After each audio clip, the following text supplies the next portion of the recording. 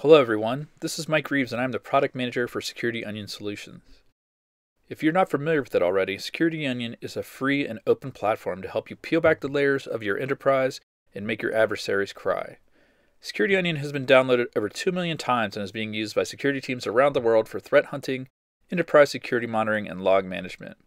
If you're a blue teamer, make sure you like this video and subscribe to our channel. Don't forget to turn on notifications so you can be alerted when we add new content to our YouTube channel. Today I would like to give you a preview of a new feature coming in 2.3.100 called Cases. Cases allows you to track an incident from start to finish without having to leave the SOC interface. So let's go on a hunt and leverage the new Cases feature. Alright, so I always like to start a hunt with the alerts page. So let's go ahead and go in the alerts and let's sort these real quick. And let's look for something interesting. This ET download malware fake IE thing is a good one. So let's drill down for that. Looking at this one, this looks interesting. It looks like a file was transferred, this exe file here. We're going to escalate this. So go back up to the top, hit the button you're used to, and I'm going to add this to a new case. So that's pretty familiar activity. So now if you go over to the new cases section and we view the case, you can see where we put this event. So let's go ahead and change the subject to this. I like to put a unique identifier on the front. It's just a date. And then fill out a description. We've seen this from a user before. And then we're going to assign this to myself. We're going to change it to in progress. And then we're going to add a category. Now this is the default categories that are listed. You can add categories on the fly, so let's just go ahead and add malware here. So we've done that. Now let's go find some more things around this event. So go to the events tab and you can see here's the original event. These events get pulled into a historical index.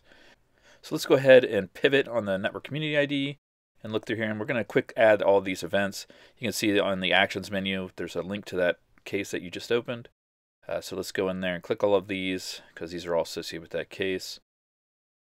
All right, now we can go back into the case and look at it. And one thing that we can do is we can pivot off of the connection ID that we would see in the Zeek log. So let's go in here and we'll go to log.uid, which is the Zeek connection ID, and pivot off of that or hunt off of that. And you can see there's some more events in here.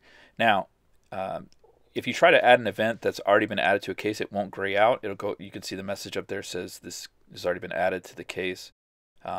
Only alerts will be grayed out. Alerts can only be escalated once, but an event can be escalated multiple times into multiple cases. So let's hop back into this case and look at all of the events associated with this case. You can see that there's a lot in here. We're going to go ahead and extend this out to 50, so we can see all 13 of them. And let's add some observables. So let's go into this one and we will find the file hash.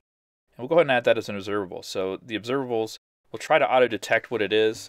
You always want to double check to make sure, but for hashes and IPs, it's pretty consistent. So we've added that. Let's add the IP addresses as an observable as well. So we'll go back in the events. We'll pick one that has the IP. There we go. And we'll add that as an observable as well.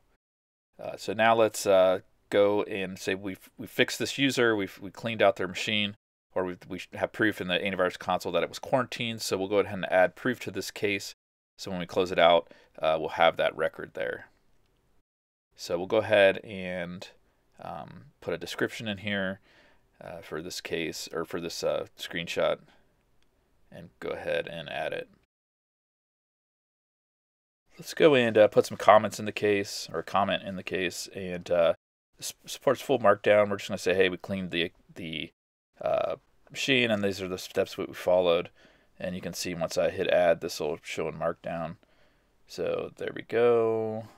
So you can see the list in there.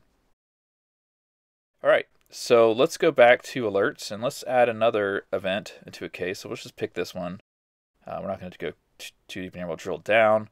Escalate this case. Now I wanted to show you something here that's very important, and that is if you do not go into the case and look at it, it will not be on your quick bar. So you have to go into the case to look at it. So Here's an example. I'll go in, I'll hunt, I'll just pick a random event here and go to escalate it, and you can see it's not listed in my action bar.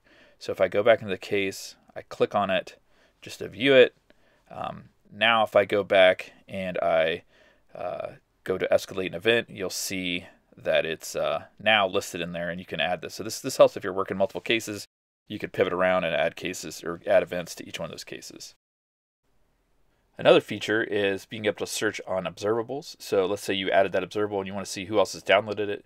You can click on the hunt button and it'll show you everybody that's downloaded that file. You can change your time ranges or whatever you need.